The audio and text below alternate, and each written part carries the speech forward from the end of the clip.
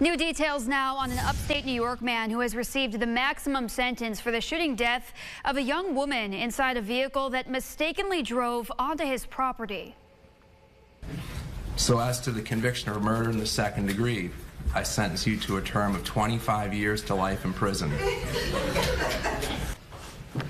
66-year-old Kevin Monahan chose not to speak at his sentencing for the murder of 20-year-old Kaylin Gillis. She was in an SUV with friends in the town of Hebron last April, searching for someone's party when they made a wrong turn and pulled into Monahan's driveway. The judge explained why exactly he handed down the maximum sentence.